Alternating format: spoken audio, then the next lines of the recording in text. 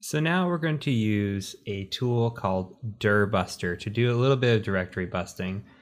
And there are other tools out there that are similar or do the same thing. There are two built-in tools, in fact. There's dirbuster, and there's also a tool called dirb, and then there is a tool called gobuster. And you have a lot of options. My option of choice is dirbuster, but I do recommend that you write these down and just explore them for yourself and see which one you like the best. So I'm going to go ahead and run dirbuster, and I'm going to run it like this with the ampersand at the end. And it's going to load up this nice little interface. And what we're going to do is we're going to say, hey, I want to run against this target URL. I'm going to go ahead and just copy this right here. And Alt tab back into it. And syntax is important. It's going to want the port 80 at the end. You see the port 80 here with the slash. And we're going to say, go ahead and go faster on these threads. And then we're going to go ahead and pick a list. So go ahead and go to browse. And let's go ahead and go to your base folder here. Go into your user, your USR folder, your share, which is right here. And then if you start typing word lists, it'll bring up word lists right here. And then you see dirbuster has its own folder right here. So we're going to select dirbuster. And from here, we can pick a variety of different lists. I like to just use the small list. If I'm not finding anything at all, maybe I'll move up to the medium, and out on the interweb is a large list as well. Let's just go ahead and start with small for proof of concept. And so now let's break it down. We've kind of talked about it in the last video, but let's just do a quick reminder. What we're doing is we're going out to web directories and we're using these word lists. And these word lists have hundreds, if not thousands, of different well-known directories. So it could be something like admin or like CGI bin, etc. And it's going to go out and try to navigate to these. It's also going to look for specific file extensions. So we know that we're up against an Apache website. Well, Apache runs PHP. If we were up against something like a Microsoft website, which is IIS, well, those tend to run something called ASP or ASPX. And so this is why enumeration is important as well, because we need to know what's running on the back end to find or make the most use out of it. Now, what we can do with these file extensions, and what I like to do, is I like to run it against PHP or whatever the base of the server is, but I also do like to run something like a text file, something like a zip file, and you can make this as long as, or yeah, as many as you want. You could say RAR, PDF, docx, but the more of these that you put in there, the more times it's going to search, because it's going to search through the word list and say the word list has admin in it. It's going to try admin.pdf or admin.zip. So it's important to limit these to what you need.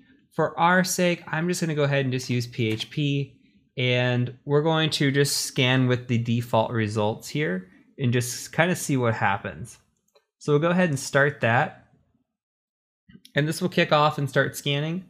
And it's already finding right away, it's finding some stuff. You can see the list getting big. And you can go to this results view where you can see what it's found. And you can also go to this tree view here and see what it's found. And you can kind of click in. You can see it's found some potentially interesting files. We can go enumerate these as well.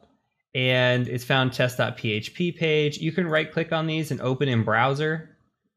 And you can see that it's found this print test here in PHP 4. So we can look through some of these pages.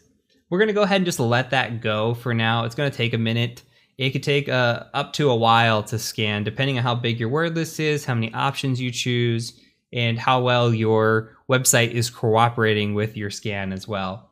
So from here, I'm going to show you a few more things. So let's go back to our preferences. If you still have that open, go ahead and go back. And let's go ahead and just go to the settings, and we'll go to our manual configuration, and let's boot up Burp Suite. And this is just another proof of concept that Burp Suite is your friend, especially when you're looking at websites. So we're going to utilize it just to take a peek. I just want to see what's out there. So we'll go ahead and just hit next and start Burp Suite here on this. And while we wait, another thing that I need to point out is if this were a website, like a real website, instead of a test page, and a very important thing to do is view the source code. So we can right click in here and we could say view page source, and we can view the source code. Now what we're looking for in source code are any kind of comments, potentially any kind of information disclosures. We might be looking for any sort of keys or password or user accounts or anything that might be disclosed in a source code that should not be disclosed. A lot of times when you do CTFs or you do Hack the Box or Vuln Hubs, they hide little comments in source code. But in a pen tester point of view, we're looking for more important things like the passwords or keys, etc. So we've got Burp Suite open, and we're just going to go ahead and intercept one request here. And we're going to go ahead and just let this forward.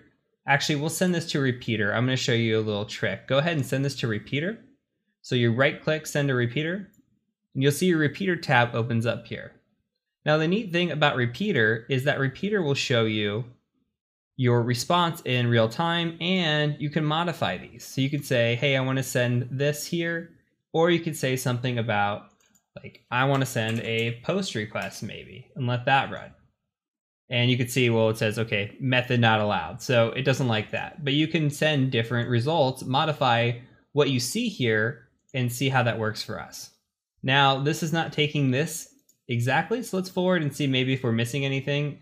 And we're not. So another thing that we can do is we can actually copy this.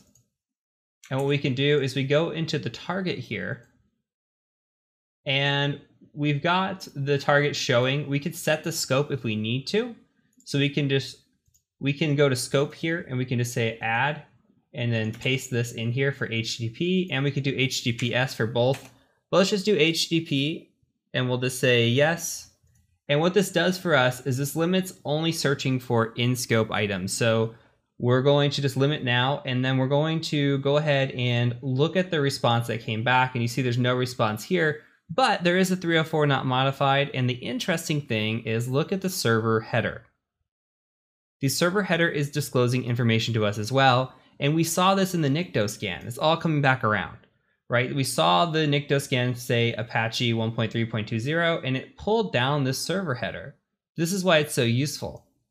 And this in itself, a screenshot of this right here, is information disclosure as well. So this client that we're working on has a little bit of information disclosure problems, and we can just say information disclosure here, and we'll do something, if I could type disclosure here, and we'll say something like server headers disclose version information. And we'll take a screenshot of that and we'll put that in our notes as well. So we're going to get really deep into Burp Suite once we get to the web app section. I just like to get you utilizing it and familiar with it, and just so you're comfortable by the time we get there. We're going to use it a few more times when we talk through network items, and then once we get to the web app, it's going to be a lot of Burp Suite. So we'll get very comfortable with it very quick. So let's take another peek at our dir buster and see how that's working. And you could see that it still has 23 minutes, but I really just want to put you through the concept of it. The concept of it here is that we are looking for any sort of interesting directories, and you can see response codes here as well. If you've never seen a response code, just know for now that 200s mean okay, 400s mean there's some sort of error, most typically like a 404 means page not found, and a 300 is typically a redirect, and then there's 500 which are like server errors or other. So what we're going to come in here and do is just kind of peek at these, and we can just kind of open these and see. Icons probably not that interesting. Doc has nothing in it right now. The manual is not going to be that interesting to us. Neither is usage. Maybe usage is interesting. Let's open one of these in the browser, and we can see what's kind of running. And if you have your proxy on, go ahead and turn your intercept off. You see mine caught there. Okay, and now this is an interesting page here. We can see usage statistics, and this might give us a little bit of information disclosure if we're able to access it. At least here, well, we can see a couple things. We see Webalizer version 2.01. So we can copy this and see if there's anything about this here on this machine that maybe is exploitable. So let's add this here as Webalizer version 201, and we'll just put it like on this usage.html. Now, we don't know for sure if this is running out on the web or if this is just an HTML page that has been generated by something else. So not for certain that it's actually running on this. It could just be something that they have in this usage folder, but it's always good to notate what kind of items they might be using, and they're utilizing this Webalizer for sure, at least in their network. Again, this is probably a little bit of information disclosure or information leakage here. So they've got a consistent problem with that. So let's go ahead and look more at the results, and MRTG is in here, and we can come through here and just look like what's MRTG, and we can open that in the browser. It says, what is MRTG? It says multi-router traffic grapher. Okay. And we could scroll through this, read the details, and we can keep going through here. And this could very well be a rabbit hole, but this kind of makes sense. And there's a web server here. There's a log file. Let's view the log file. Nothing unique there. Let's view the web server. Let's see if it's the same page. And it's a little bit different, but not entirely different. So it's possible what we're seeing here is that what we talked about in the part 1 of this video, which is that we're seeing the test page is out there. And why was it out there, right? Is it poor hygiene? It's still poor hygiene, even if they're running a web server, but they are running a web server here on the back end. Whether this web server is useful to us or not, really don't know. So the goal through this is to dig, and this is my challenge for you, is to dig kind of through these results that you get back. So wait until your scans finish here and dig through the results. Look at all of these. To me, right now, it doesn't look that interesting, but again, we haven't fully enumerated. The real enumeration would be to go through each and every one of these and determine if there's anything of value here. Is there any sort of service information that could be useful, etc. So where we're at on the web ports at the moment, again, as a recap, we have our scan back, right? And we've seen 80's open and running Apache 1.3.20. We see 443's got the same. We also know about the mod SSL 2.8.4 and OpenSSL 0.9.6b. Doesn't hurt to copy this and put this in our notes too, because I think that's pretty useful. We've got that here. Let's just go ahead and maybe put something up above just as a note. And we ran our Nikto scan and we saved this to for our notes. So when we go write a report, we have it ready. And we've got some information here that we've written down as well. So it appears that there are some potential vulnerabilities here, but we won't know until we start digging into Google. Okay, and that will be very, very important. But we're going to get to that when we start getting into the end of this little series here, and then we get in transition into the exploitation part of the series. We'll work on exploiting these.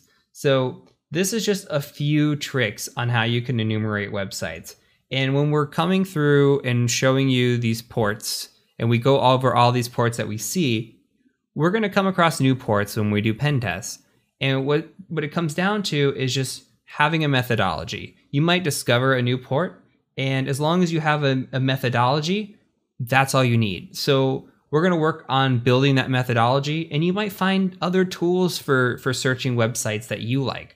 You might say, hey, I hate your methods, or, you know, these tools just work better for me, and that's absolutely fine as long as you're developing your own methodology.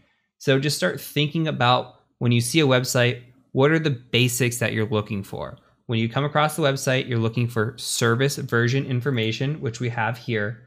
You're looking for any sort of maybe backend directories.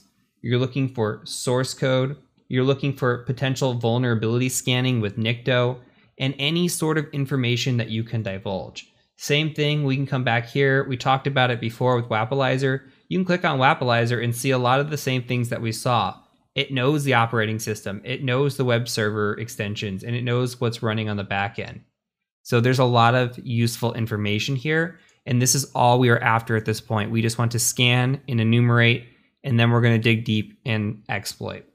So that is it for this. We're going to move on to the next port in this section. We'll do a little bit more enumeration, see what else we can uncover. So I will catch you over in the next video.